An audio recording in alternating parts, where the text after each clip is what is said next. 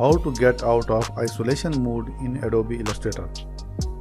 I welcome you to Easy Guide official YouTube channel. Please support and subscribe the channel. So to understand the isolation mode, I am creating two shapes on each other. Let me fill different colors on both shapes. Now as you can see, this shape is hidden under the another shape. Let me fill a gradient color in this shape.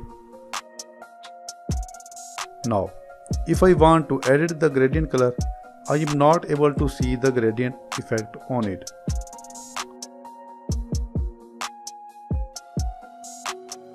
So, I will double click on this shape to enter the isolation mode.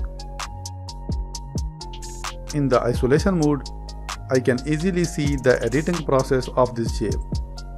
The problem is, after editing the shape, mostly beginners are not able to get out of this isolation mode.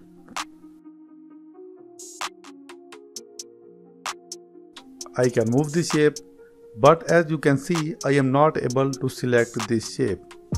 So, to get out of the isolation mode, you will have to double click on the area except the shape. You can click on any empty area on the artboard.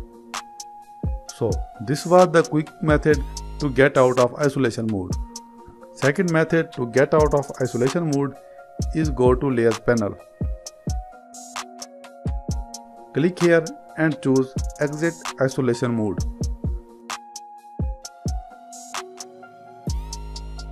Another method is by clicking here on this back arrow button.